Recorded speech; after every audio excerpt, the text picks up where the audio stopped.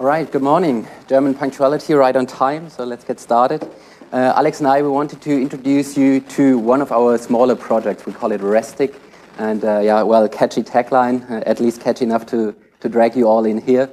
So this morning when we start to talk about the project, Alex is the lead developer, so he will then drive you through the test and the live demonstration. I will talk a little bit about the project background, so why did we feel that we need another backup solution, what are the design principles along which we develop restic, some of the features and key components and what we do differently compared to other solutions. And yeah, as mentioned, Alex will go through a quick demonstration and also explain the technical background on chunking and cryptography. And then obviously we'll talk a little bit about the project and also how you can contribute, and we count on your contribution as well. And also we'll leave a little room for some questions and answers. So why did we feel that we need another backup solution? Alex and I, we have some mutual infrastructure that we use, and we have also thought about, okay, backup might be a good thing to do, at least at one point in time. So we shared a backup server in a location that we felt is only partially secure. And this security is, okay, we wanted to do cryptography, but the server is hosted in a location, we won't tell you where someone else might tamper with the system or might even get access to the system. So we felt that we would like to have a proper backup solution. So we tested a multitude of backup programs and also tried like using EncFS over SSHFS and other things. And yeah, obviously they didn't work so well. And this is why we started the project. And our use case was nothing special, so we didn't want to back up like huge amounts of pictures or data. It was really like a usual working directory. Here in this example, it's 16 gigs of files, 140K files and 36K directories, which is some source code, images, audio files, some pictures. So really nothing special. And the solutions that we tried out were mostly slow, and particularly over WAN connections, and latency was an issue that we came across. And some of the programs, especially the older ones, they don't have cryptography or no deduplication, and mostly not any of the two. And the usability was also somewhat cumbersome with some of the programs that we tried. So we had configuration files, or they had to read chunks of the data and decrypt it before you can append a new backup. So these were the things that we came across, and that's why we started off with discussing about the design principles and what we feel a good backup solution should look. So it should be easy. So if it's not easy, you wouldn't do it, most likely. And I'm wondering who of you would say wholeheartedly that you have a current backup of all of your data. And we also want it to be scriptable, so you can run it when you log off, and it should be pretty fast as well. So the only limitations should be like external factors, network, throughput through your hardware or such, and it shouldn't be limited with the software itself. It should be verifiable. So we wanted to check the integrity of the data at the backup destination, and without decrypting it. So Alex will explain a little bit about how we've achieved that to avoid, for example, bit rotting on the backup location. So you can easily do a SHA-2-sum on the backup destination, and you can verify whether your integrity is there or if someone probably has tampered with the data. Secure, so as mentioned initially, we thought the backup location might not be trustworthy. So that was one of the design principles. So we assume that the backup destination is never trustworthy. Another user might have root on the system, or yeah, just physical access to the software. We also want to authenticate the backup on restore. So when you read the backup, it should be verified if the backup was modified or not. Efficient. So in some of the backup solutions, you would need to take a decision whether you take a full backup or an increment.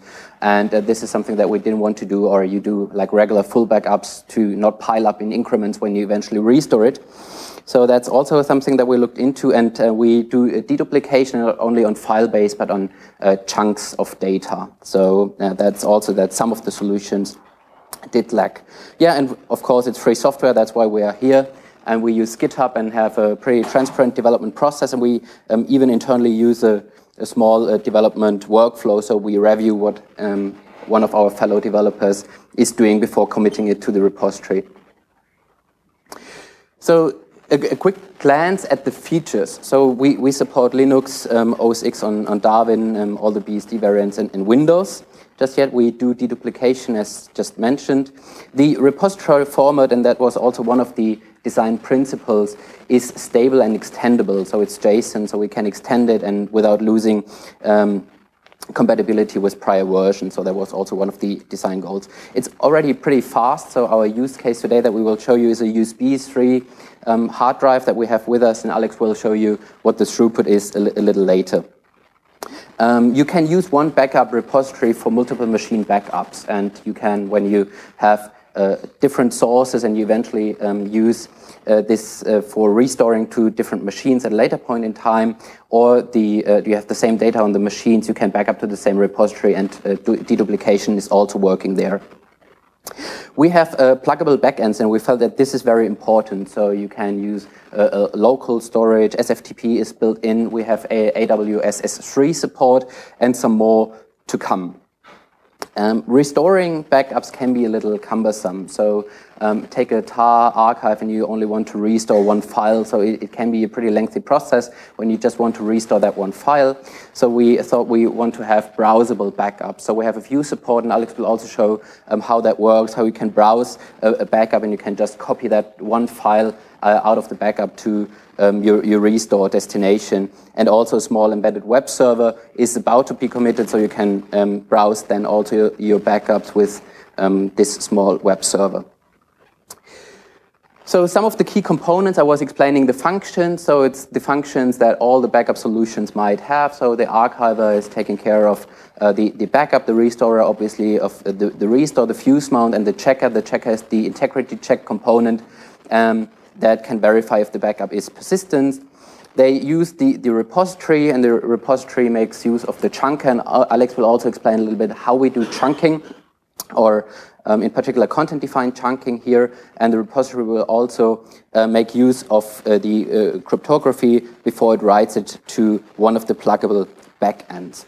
What's very important is the interface for the backends is relatively simple. So new backends can be integrated fairly easily. So I think that's already the point when you wanted to start off with a quick demonstration, Alex. So I think I need to hand over the microphone to you. So yeah, hi. We just have one microphone, so we have to switch it, and we have to switch it back again, but I don't think that this is a huge problem. So the restic implementation at the moment is written in Go. That's a fairly new language developed by Google. It's a statically compiled language, and it has a fairly good integrated testing support, for example. And yeah, my original choice to write it in Go was just to play around with Go, and so far it was a very good decision for that.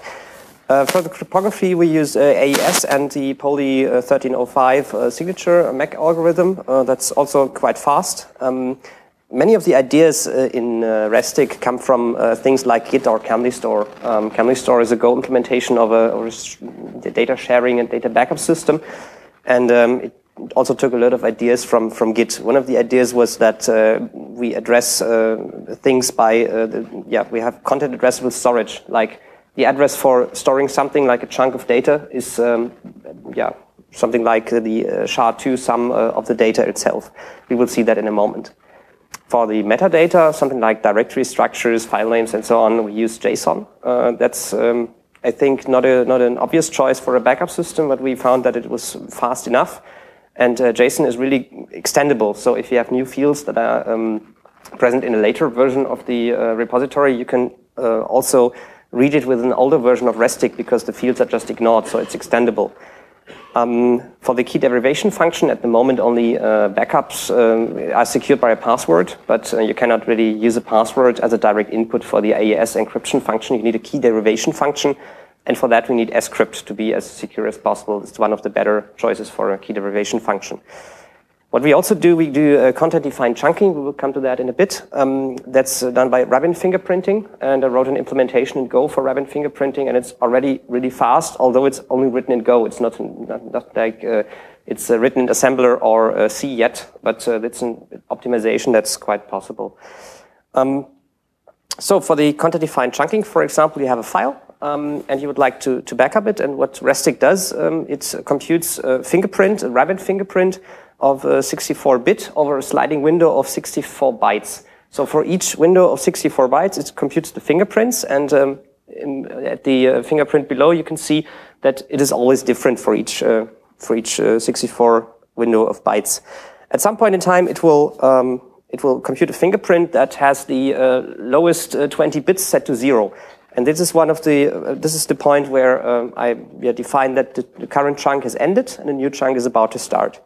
So, for example, in this case, the upper file already has this first chunk. The first chunk was already found, and then it computes all the other chunks. And you can see that in the picture, the slight orange box in there is the 64-byte before the end of the chunk that defines the chunk point. And in this case, we have 4 chunks for this file. If you modify the file, for example, you change something in the first chunk, like there's an X and you make it a Y or something like that, then restic will detect that the first chunk has changed, but the address or the end of the first chunk hasn't changed. So all the other chunks are the same again. The same is if you modify, for example, the second chunk and make it a shorter one, but don't change the 64 bytes before the end of the chunk, restic will detect the same cut point and all the other chunks at the end of the file are the same again. So you can move chunks around and you can modify chunks and all the others will stay the same. So the deduplication really detects very well if you move stuff in the file around, something like that. So the basic repository structure, like in this example, it's always the local storage in a directory, but basically all the other backends are modeled like this. You have a file called config. Everything on the slides that is painted with a slight red background is encrypted, and everything that's not with a white background is in plain text. So you have a config file that is encrypted, and you have a number of key files. It's in the directory keys. And you can already see there that the file names are the first 3 bytes, in this example, the first 3 bytes of the SHA-2 checksum of the contents. So in reality, it's longer, but on the slides, I've shortened it to just the first 3 bytes or 6 characters. So each repository has a number of key files. A key file looks like this. It has a JSON structure in plain text. There is some metadata on it, and it has a salt and data. And usually, I enter my password into restic, and then restic tries to load all the key files and tries to decrypt the data that is in the key file with the key that is derived via script from the password. And what's in the data basically is the master key for the repository. It's designed something like Lux, if you know Linux file encryption. There you also have a master key for a volume, and we have a header with key slots and have a password for each key slot. So once I've entered the correct password, restic is able to decrypt the config file. And in this case, when I say decrypt, I always meant decrypt and authenticate the ciphertext before trying to actually decrypt something. So if an attacker is about to tamper with like the config file or exchanges it for something, I can detect it before I even try to decrypt it. So once I have the master password, then I can, for example, decrypt one of the snapshots. A snapshot is meant something like a structure, a file system structure at one point in time. So each time you take a backup, you get a new snapshot. We will see that in a moment. In this case, the snapshot after decryption yields a JSON structure. And in there, you have, for example, the path that has been backupped. In this case, it's home FD0 web. That's one of my work directories. You can see it was made on the host name Casimir, and it was my user and so on, and the point in time at which it was taken. There are some other fields in it. And this basically references a tree. A tree is a SHA-2 hash again, 86FB and so on. And then from the repository, you can load this tree, identified by the SHA-2 sum of the contents of the JSON structure. And in there, you have a list of nodes. In this case, you can see that there is one directory, it's called web, and one file, it's called file.tar.bzip2. And for the web directory, we have another hint for a subtree, 62, 69, and so on. So if you were to restore this web directory, you need to fetch this subtree in the next step. If you want to restore this file, then you have, like in this case, 3 different SHA-2 sums of chunks. And this is just the SHA-2 sum of the raw content chunk that has been there in this order. So the file can be restored by just fetching these 3 chunks from the repository, writing them to a file in this order, and then you will have the file again. So one thing I haven't told you up to now is that I don't save, or restic it doesn't save any metadata or any chunk to a file directly, but it packs or bundles them together in several chunks are bundled together in a pack file. And this looks like this. All the things in the pack file, there is a tree, there's data, and at the end there's a header. And the header just lists all the things that are in the file. The pack file itself isn't encrypted, but the chunks are encrypted all by themselves. So I can reorder them or restructure them without having to re-encrypt everything. In order to speed up the finding process, because otherwise, if I don't have like an index or something, then restic needs to fetch all the headers of all the pack files to find where are the trees and where are the data chunks stored. In this case, I have an index that's just an optimization, and you don't really need it, but it's needed to be efficient and to be fast. And it lists, like in the data pack 7b and so on, there are these blobs, and these are of type tree or of type data. And if you have a look at the tree again on the right side, you can see that the subtree 62 isn't painted on this slide, but the content blobs 3f, 63, and dd, they are also in this pack file. So if you need to fetch that, then I can restore it.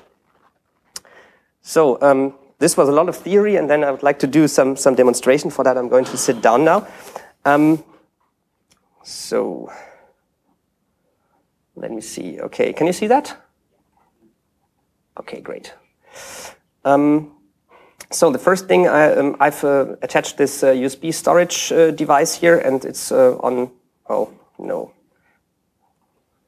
it sleeps, find mount. So it's just a USB device connected over USB 3.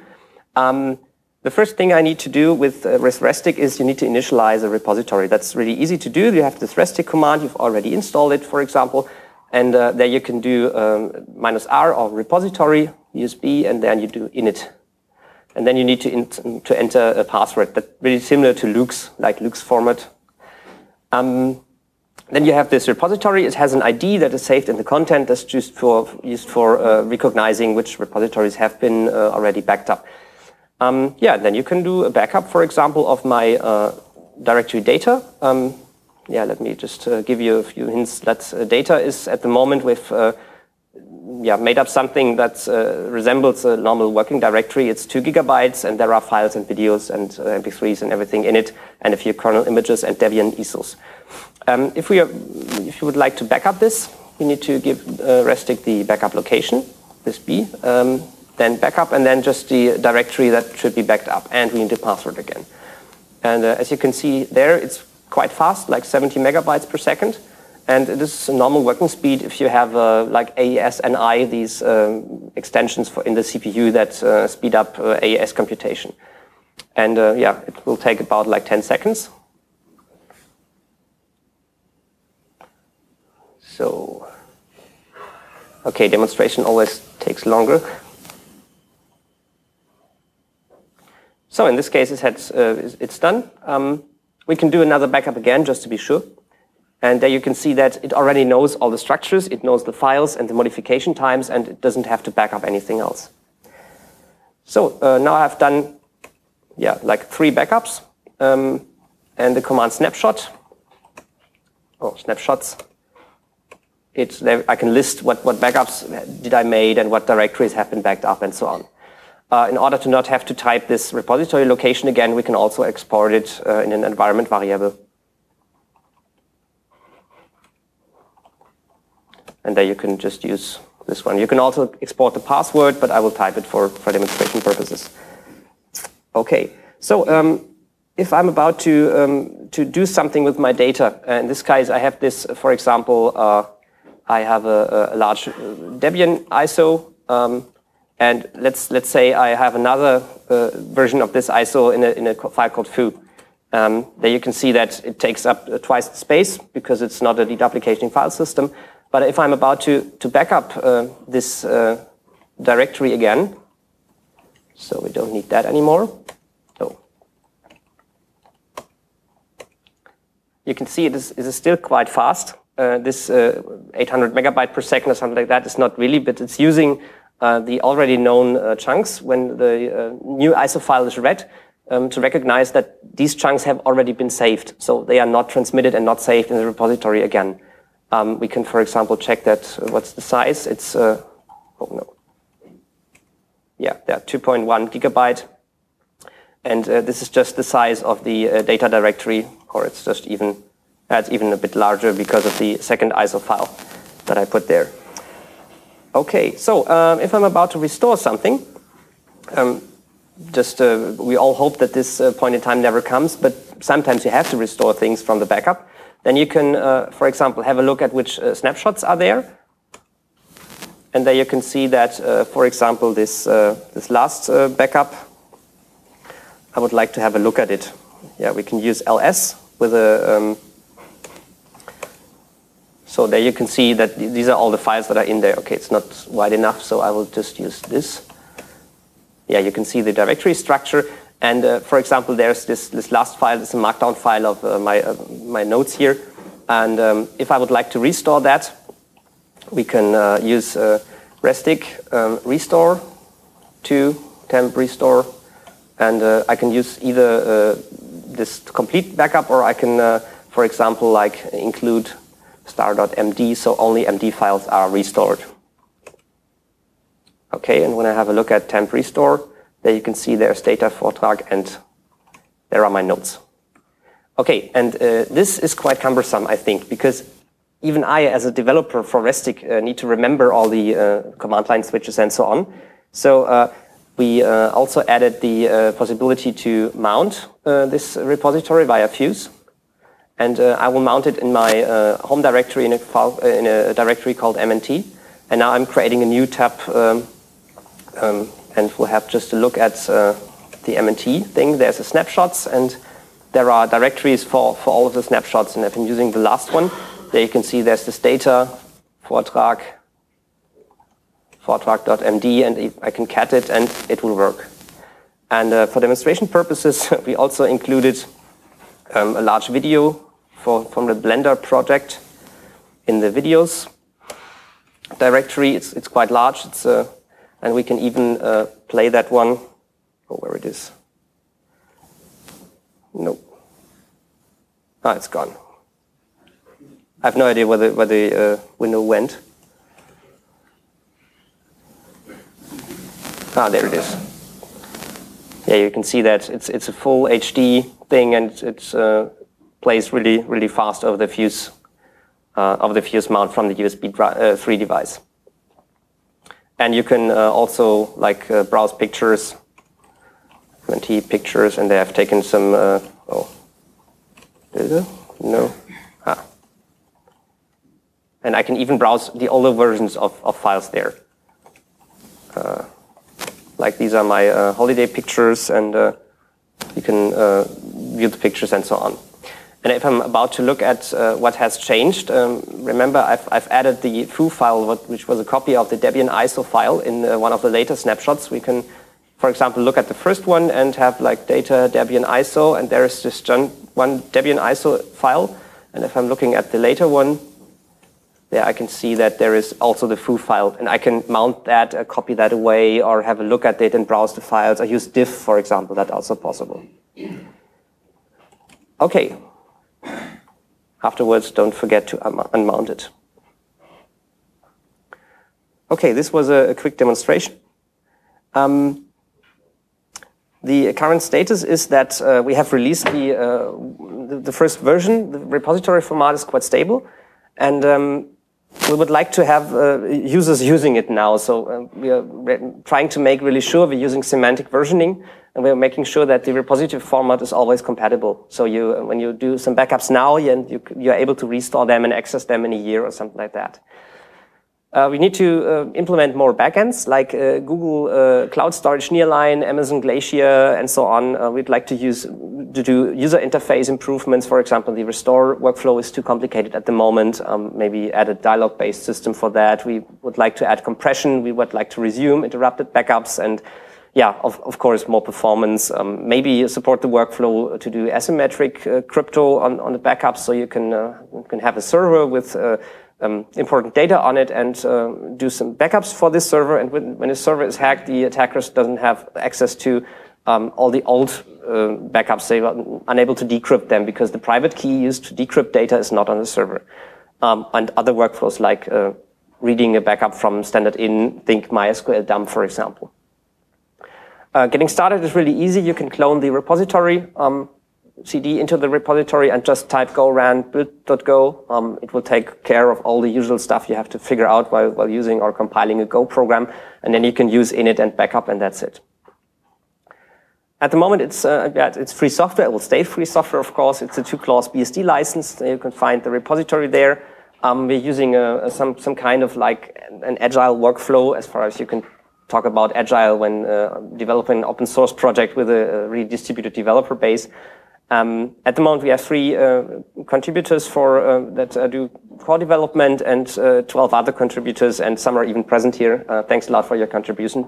You can help by use restic, report bugs. We are sure that there are bugs hidden in there. We have, and we are really grateful for all the reports that point bugs out to us, because then we can fix them. And of course, also request features that we may haven't seen up to now. Okay, do you have any questions? Yeah, please. Is it possible to give names to snapshots? Like names like... Yeah, this is the snapshot before I... Mm-hmm. At the moment, it's not possible, but there is an issue about adding like tags to snapshots, and that's really easy to implement, because we can also just add a tags field to the JSON structure, and you can do something like that. And we take this as a +1 for that issue. Yeah. Okay. Yeah. No.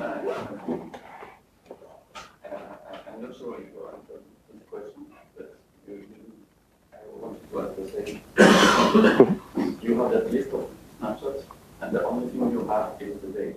Yes, and I would be very interested to be able to add a string at the moment when to see it there, not open the views and all the views. Yeah, we can add that. The tags issue is something like adding a string to a backup while making the backup, and we can implement that. If you're interested in that, we take that as a +1 to implement this feature. And it might become a little bit hard to find a specific backup when you have a lot of backups in there. So it's a good idea. Yeah. The other question I wanted to ask is if there was a way of organizing naturally unattended backups, like with using some private public key instead of having someone type the password. The question was if it is possible to do automated backups nightly, something like that. At the moment, we only have the possibility to access the repo with a password. So you can export the password in an environment variable and have restic use that. These asymmetric workflow that you're talking about, like using a public key to encrypt data, that cannot be decrypted again with this public key, but require the private key for decryption. And I think that's what you're talking about. It's not implemented at the moment, but it's planned. Okay. Yeah, please. When you want to back up to a remote location, do I have to install restic on the system where the important data lies, or do I have to install it on the system where the backup location is? The question was what software requirements are needed for a remote location. At the moment, we have several backends that don't require installing anything else. So, for example, we have SFTP implemented, and it really only uses the SFTP protocol. So you just have to be able to use the SFTP client to connect to a server and have them something like OpenSSH running and providing an SFTP server. That's enough. It's not the most efficient way to do it because SFTP was designed in a time where people thought it was a good idea to hard-code like buffer sizes and so on. So we have to, in order to transfer large amounts of data, we have to transfer really small buffers. So it's not the most efficient backend, but it's possible and doesn't need installing anything else. With a question over here. Yeah. Is it possible to record? To what? Your demonstration was a code backup. Yeah. So no file was attached during backup. Can you do it part 2? Do you have transactions that will be added at the end or something like this, like database backups? So your question was, is it possible to do hot backup of? File is in use and you are doing backup that at the end of your backup that the transactions for the file, the changes will be resumed. Okay, at the moment it's not possible. You have to build something around it, like for example an LVM snapshot of a currently in use file system. So you have a specific snapshot of your file system at some point in time. For Windows, there is this shadow copy service who provides nearly the same. It's not implemented in restic at the moment, but it's certainly possible to either do that around the backup program, around the backup process, for example, for VM images, or even included in restic, but it's not included at the moment. What are you doing with the encrypted directory? What is an encrypted directory in your case? When I encrypt my directory. So you have. You want to back up more directories at once? Yeah, restic. At the moment, restic just uses the normal kernel interface to like list the directory and open the files. And you need the key for the encrypt. So when you, for example, you want to back up all home directories that they are encrypted and only the user has a key, of course. So what are you doing with that? Yeah, you can either back up the encrypted directory from the outside, so that the encrypted directory is saved in the backup, and when you restore, then you can you also restore the encrypted directory and need the user to enter his password, for example, to decrypt it again. Or you can have a user like unlocking his home directory and encrypt or backupping the plain text files. There is no integrated like decrypting something like an encrypted home directory at the moment.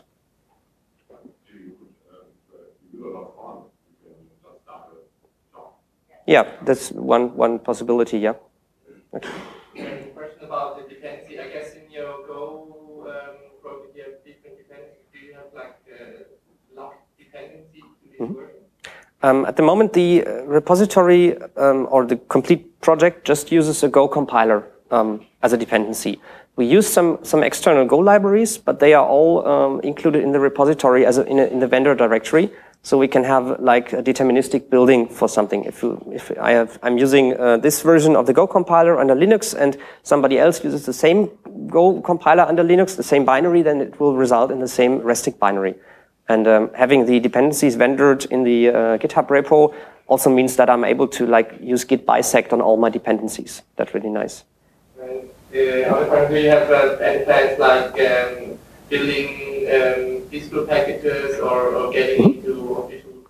Yeah, this we are at the moment we are trying to build distro packages. It's a slow process because you have to do it for all the different distros. At the moment, there are packages like for Arch Linux and Homebrew on Mac, and we will probably add others. It's just that we have released the first release in just like a few days ago, and we need to do some more tests, some more backups, and over time we will insert it into the distributions. And my last question: how do you handle links or links in? All the special files are already handled, at least under Linux and BSD and Darwin. So symlinks are backed as what they are, symlinks. And we can even back up like device files, character devices, and so on. And for hard links, the implementation isn't finished at the moment. Thomas had a question. Yeah. Do you have implemented a way to remove old backups? Good question, yeah. The question was if we have implemented a way to remove old backups. I've heard that other backup systems lack this possibility at the moment. At the moment, it's not finished, but we already started the process. We can, I've shown you that there is, for each snapshot, there is a file in the repository. You can remove that and run the check process, which will detect that there are dangling blobs that aren't used anymore, and in the future, it will be able to remove them and repack the others that are maybe used in the same pack file. So there is a pull request outstanding, and I'm working on it at the moment. Okay, yeah. Next one. Are you taking care of extended attributes and security labels under Linux? The question was if we already take care of extended attributes and security attributes in Linux, for example. At the moment, the answer, unfortunately, is no, because we've just started. But it's an issue in the GitHub, and yeah, we're planning to implement that.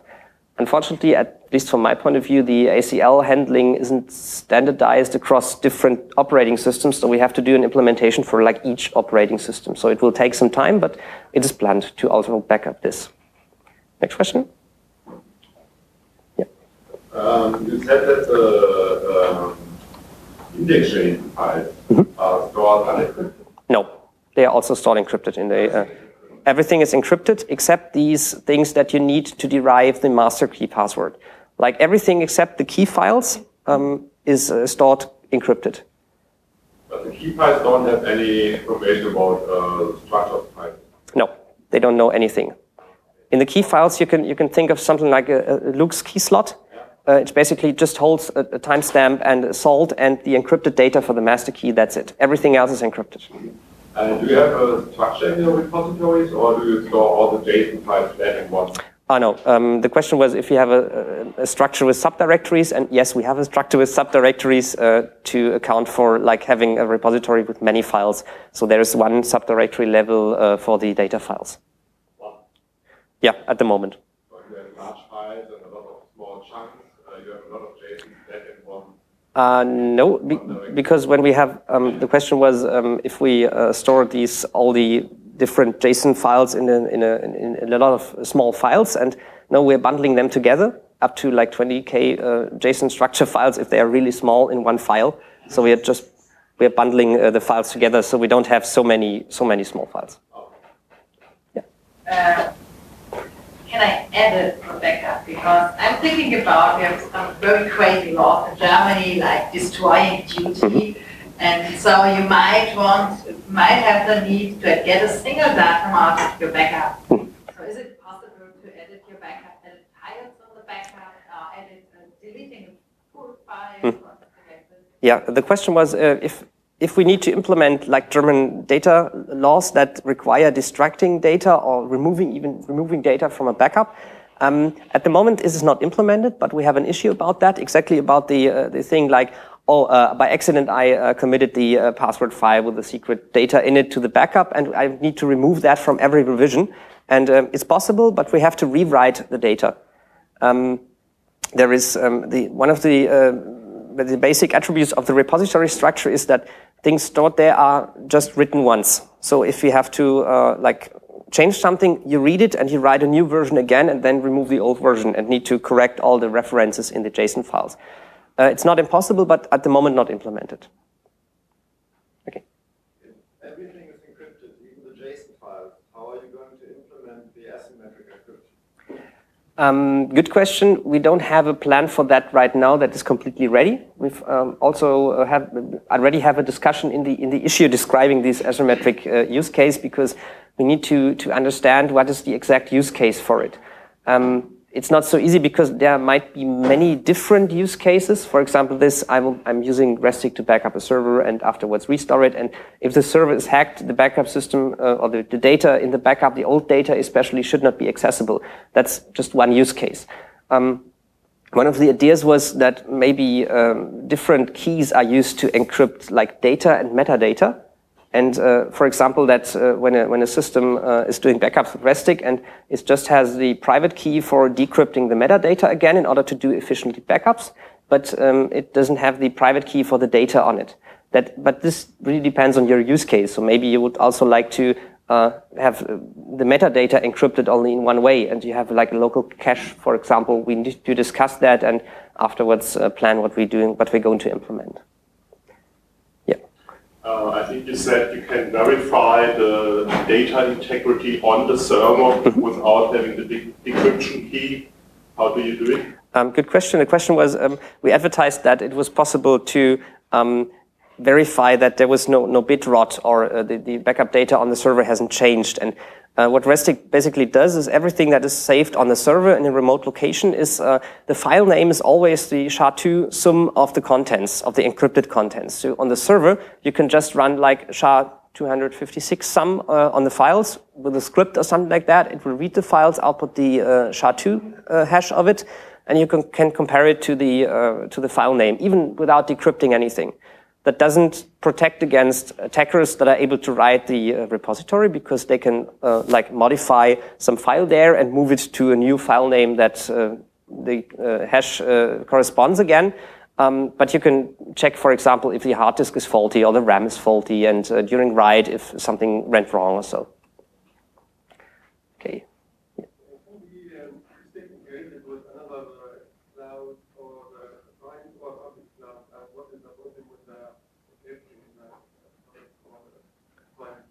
I don't understand the question. Can you?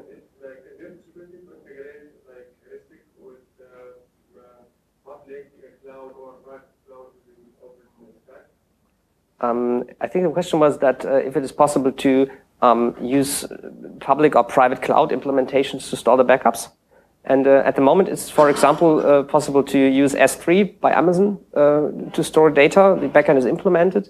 But other backends are not implemented at the moment, for example, for own cloud or like Google Drive or something like that. But we tried to make the interface for implementing a backup really small and really easy to implement, so it should be easy to add that. And for example, for the Google Cloud or for Amazon Glacier, there are already Go libraries that do the interface for you. You just have to adapt it to be used as a backend in restic. Are the file system differences are handled? For example, if I back up a Linux file system onto an NTFS system, there is no symbolic links. Is this handled in restic? The question was, what happens if I back up a symlink on Linux and restore it on an NTFS file system on Windows? And the general policy for these kinds of things is that restic will output a warning that is not possible to like extract a symlink. In the case of a symlink, it might be possible to just add a symbolic link or something like that in the NTFS file system. But the general policy is to output an error about it, that it's not possible to restore this type of file on this file system and continue to restore other things. Did you consider little and big endian? So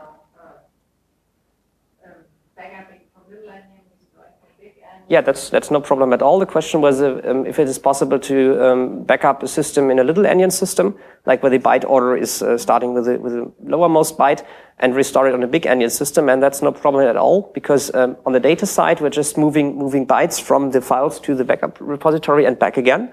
And for everything else, that it's metadata, that's either JSON, like ASCII encoded numbers, and that doesn't depend on the byte order.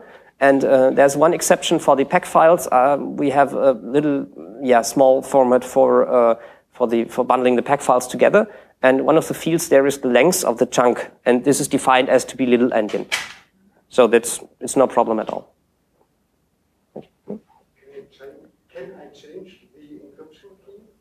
The question was if you can change the encryption key. Question back to you. What encryption key do you mean? The master key or the password? I thought the master key derived from the normal passphrase by the script function, yeah. The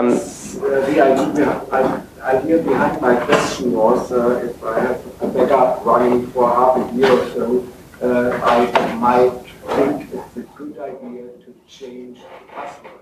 What if a partner goes away? I like to secure my system. So the question was, what happens if somebody gets my password? Or is it possible to change my password for the backup remote backend at some point in time, like every half year or so? The answer is that the master key is always for a repository, and you cannot easily change that. But we have this one level of indirection by using the password that the user supplies to derive a key to decrypt the master key. So the design is really similar to loops again, where you have a password and you can use that to decrypt the master key, and with the master key decrypt the device. And it's possible to have multiple passwords, and it's possible to change the password, but if an attacker has access to the backup location, the attacker is able to just make a backup of the old key file. It's the same for looks. If I have an attacker who has copied my complete device, including the looks header, and afterwards learns my password, he can use that with the looks header that he has already saved. So changing the password in this case doesn't give you anything, but you can do it, and it's implemented. Next question? Yeah. I think you said somewhere that you use AES counter mode. How do you handle the counter? The question was, how do we initialize the counters for AES encryption? Because AES counter mode encryption, when you use that, you have to make sure that you use really random counters. And in this case, it's generated, a random counter value is generated. So we have we generate an IV, it's 16 bytes of random with a cryptographically secure pseudo-random number generator. And we use that and flip the bits and increment them for counter mode. It's a standard practice for that. So we have this really small chance that two initialization vectors will be completely different for 16 bytes of random, but it's really unlikely. Okay. What would be your recommended approach to convert an existing backup to a restic format? Like, for example, I'm having on target, I'm already having a file system. I don't want to copy everything again with restic, but just say, well, this is what I have, take this for the first run, and then proceed from there. The question was, what are the migration strategies from if I have a remote location where I've already backed up all my data to, do I need to back up this again in order to use restic?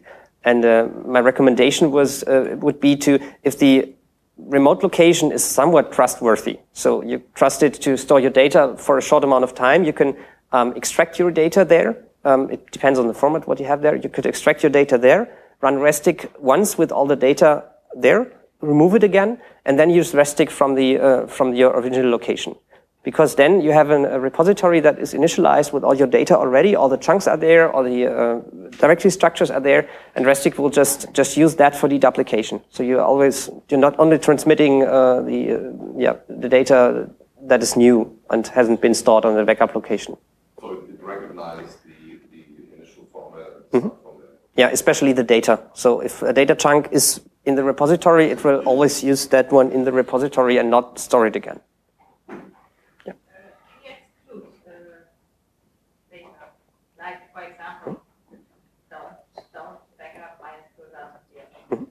The question was if it is possible to exclude files or directories, and yes, that's possible. We have a simple exclude command line switch for the backup already, and there are plans to implement this a more sophisticated one where you can have a file with patterns or directories that aren't to be backed up or something like that. It's it's possible, and it will be possible in the future to do more things. Can you do the same thing based on the size? So do not back up files bigger than something also? Oh, interesting use case. The question was if it's possible to exclude files based on the size, do not back up small files or do not back up especially large files. I haven't thought about that up to now, but maybe if it's interesting, we will implement it. It should be really easy to do. Sometimes it's interesting for bootstrapping a new backup. You first want to back up all the small files because sometimes they're really important, but your latest Debian ISO is maybe not that important. So you just back up first all the small things, and later you go to the bigger ones. Yeah. So for example, when you initialize a backup, I'm repeating the question for the audience later. When you want to do an initial backup of your working directory, you would like to exclude all the large Debian ISO files because they don't need to be backed up. And it's not possible, but we will consider adding it. And we appreciate your issue about GitHub. Okay, any questions? Yeah, please. Use case you backup on your own hard drive, and you want to synchronize that to another location, so you have a backup of two places. Okay, also good question. Yeah. Should be quite easy because as it only compares change data, and you only store change data, so when the backup is added, you So the question was, how can I make a really fast backup on a local hard drive, but replicate this repository to another location? And as you already suggested, you can just use rsync to just transfer the files and transfer the updated files. And it's even possible to just use the new files, because restic always will add files and do not change them. So once they are in the repository, they are not changed, but there are new files created and maybe files removed if we remove a snapshot, for example. So just moving the files to a remote location, that is sufficient. You can just restore them from the remote location. That's possible. Okay, any other questions? Yeah. Can you say something about sparse files? The question was if restic handles sparse files. At the moment, restic doesn't handle sparse files specifically. Sparse files are files that have like holes in them. When you read them, you will get a whole bunch of zeros. But the deduplication already is able to handle this case fairly well, because when I read large amounts of zeros, then I will recognize that this is a block of zeros. Oh, I already have that one, and don't save it to the backup again. But we can, we maybe will add sparse file support by recognizing these special holes in the files and handle them specially, because we don't have to like read all the zeros if we know there are only zeros. We can just add that to the metadata information. No support for restoring currently? No, at the moment there's no support for restoring. When you restore a sparse file, you will end up with a non-sparse file filled with zeros. That's a limitation at the moment. We will add that later on. Did you also have a question? Ah, okay. Was already answered. Yeah. One question about the repository. Some target files might be really slow when you have really many files in one directory. Like they're okay with 1,000, and from 10,000 on it gets slow. The question was, when there are really a lot of files in the repository, won't it get slow if on at least some file system, if there are something like 10,000 files in a directory? And for that, we have in the data directory, we already have one level of subdirectories and store the files there. So the first byte is actually used for creating a subdirectory.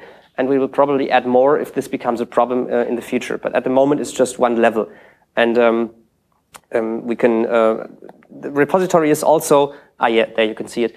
The repository is also structured in a way that like snapshots and, for example, data files are in different directories, because the snapshots, restic must be able to like efficiently list them and read them in order to display them to the user or find the latest snapshot the current backup is based on. So we moved that to a different directory, and the data files in another directory. Yeah. Just a short comment. You showed that you only use 1 byte for this directory. You could just easily use 2 bytes and have a single level, but just have 64K directories instead of 256. Yeah, we could have also used like 2 bytes, but at the moment it's 1 byte, and when it becomes a problem, we will deal with it or make it configurable or something like that. Yeah. Do you need a special file system to? I just came, the idea came because X2 has the subdirectory limit of 32 subdirectories. 32,000 directories, subdirectories. Do you need a special file system to backup? Or The question was if we need a special file system for this. Yeah, so if we need a special file system for the repository that holds the backup data, and I don't think that we have any limitation like this, but the limit you mentioned, like 32K files for X2, it might become a problem if you back up to X2. But yeah, please give it a try. If you run into this limitation, write an issue and we will deal with it. Okay. Yeah. What happens if the file system that is to be backed up changes after the snapshot has been made? Like when the directory changes that you backed up, or the directory that you want to back up. You said that you make a snapshot of it before. And what happens if the directory has changed after you made the snapshot? So it's not atomic. You have yeah. to use bandwidth or something like that. The question was what happens if a file is changed while the snapshot is running, or while while the snapshot hasn't finished. For example, when you back up a large directory, some files might change in between. For example, I move the directory from a part where you have done the snapshot to this network has not been. Okay, the example was a file was moved. A file has been backed already, but the backup process wasn't finished, and you move it while the backup is running to a different directory that is again backed up later.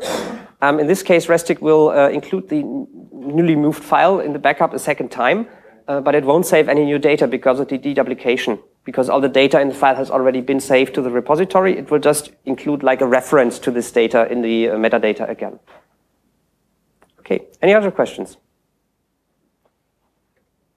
Okay then, thanks a lot for listening. Give it a try and report all bugs that you may find. Thank you.